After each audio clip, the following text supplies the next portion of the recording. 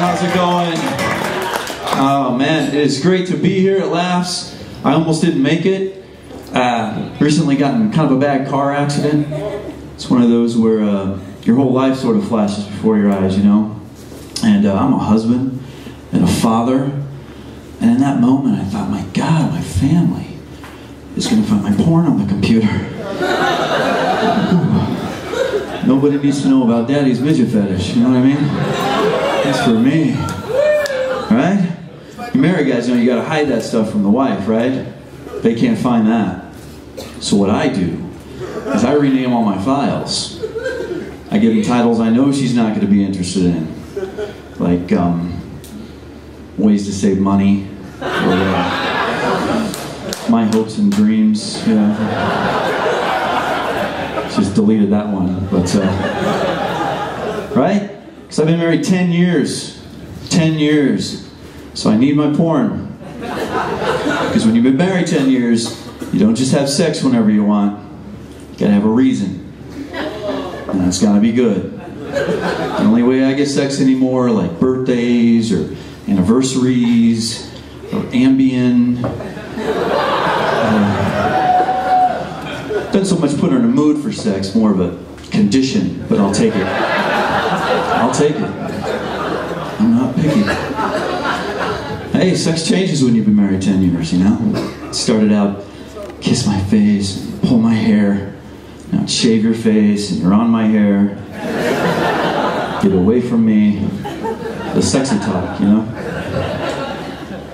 And it didn't used to be like that. When we first hooked up, my wife would wear all this sexy stuff to bed, you know? Stuff that said, come get some. Now stuff she wears says, don't get any ideas. What she wears now is the same stuff she wears if she's gonna paint.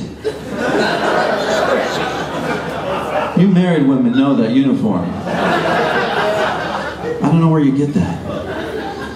Victoria's Secret have a home improvement section ever going on? From the Home Depot lingerie line, maybe?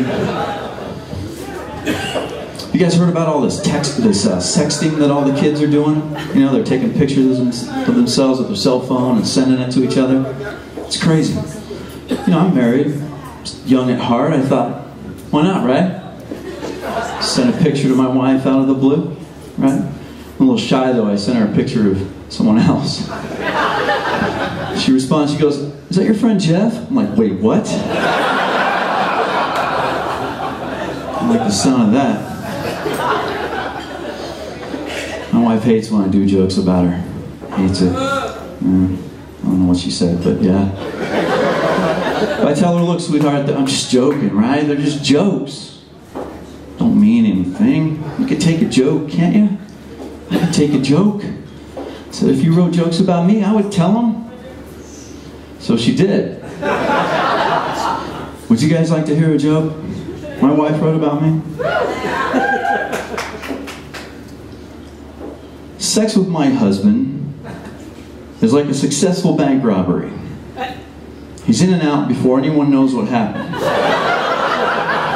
It's not funny. It's not funny. Are there a lot of married people here tonight? It looked like earlier, maybe a few. Married people never have the energy. Yeah. Keep telling your jokes, joke boy. I get it. It's interesting. I was reading the other day, a marriage actually lowers your risk for heart attack, but raises your desire for it, which I find interesting that it works.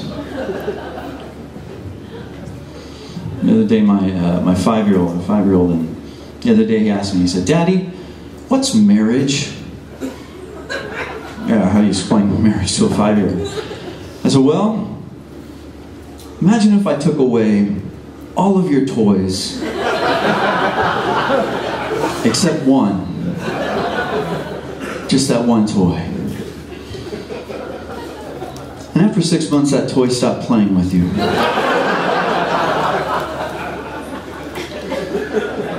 And for some reason, you can never get the sound to shut off. So